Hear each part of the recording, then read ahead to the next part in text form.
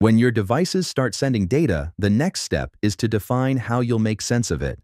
In this walkthrough, we'll cover 3 things: how to build dashboards to monitor and control devices, how data streams connect your device data to those dashboards, and how to speed everything up with blueprints. Let's start with dashboards. Each device in Blynk can have its own dashboard.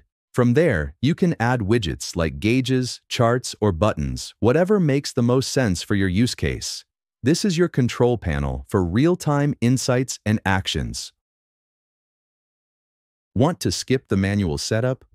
Blueprints come with pre-configured dashboards built in.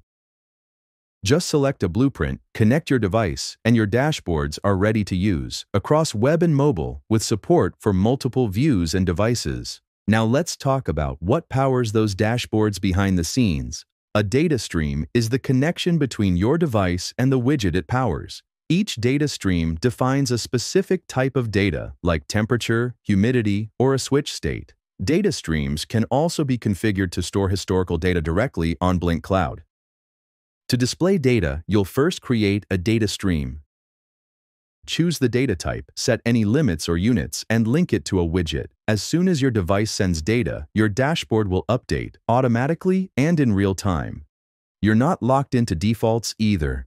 You can customize each widget, adjusting its size, scale, color, labels, and more, so your dashboard feels just right for your project. Once everything's connected, you'll start seeing live updates on your dashboard. This gives you a real-time view of how your device is performing without needing to check logs or code. To recap, dashboards let you visualize and control your devices. Data streams link the hardware data to on-screen widgets.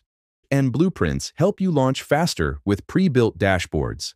Now you're ready to build your own interface and bring your data to life.